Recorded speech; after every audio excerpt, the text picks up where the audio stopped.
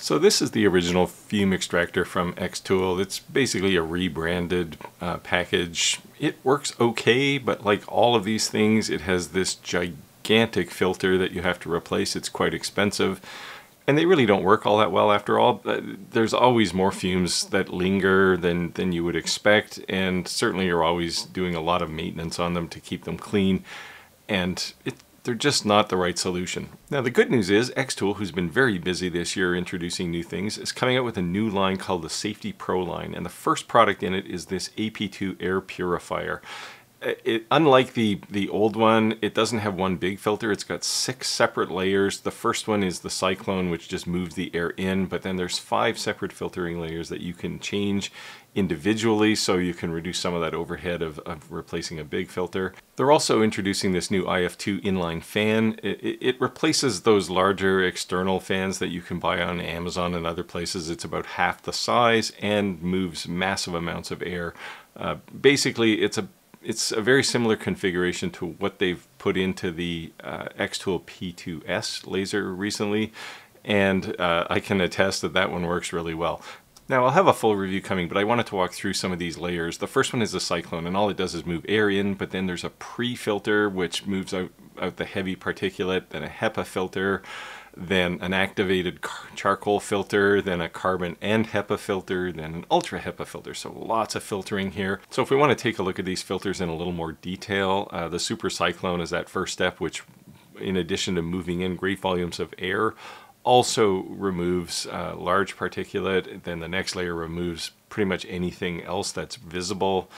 And then we start going into HEPA filters to remove ultrafine dust and activated charcoal layers to remove some of the fumes. And then there's finally a high efficiency layer down at the bottom, which removes just about everything else. Now, one thing you typically won't see on websites where they're trying to sell you a fume extractor is proper measured data, and kudos to xTool for putting this up here. This is on their website today. You can go look at it. There's really 2 factors they're worried about here.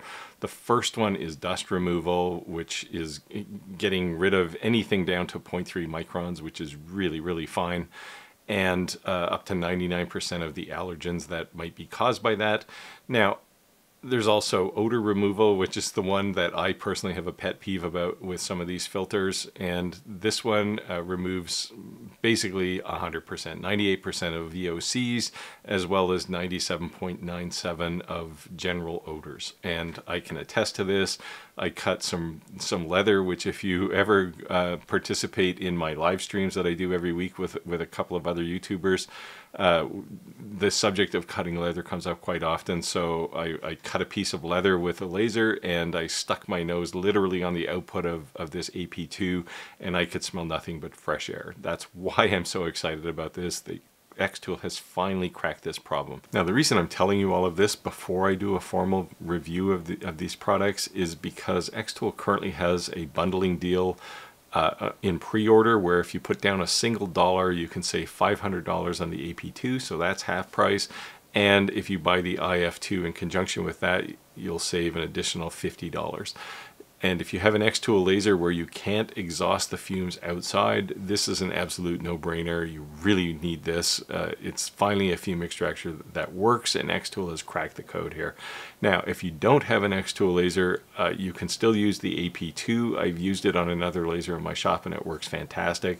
The IF2, though, is specifically for xTool hardware, so keep that in mind, but certainly I would recommend this AP2 for anyone with a laser who can't vent outside. I'll put an affiliate link in the description down below if you'd like to pre-order one of these and then subsequently order it. You're helping out the channel, and I really appreciate that. And I'll say, get out there, make your world, and I'll see you next time.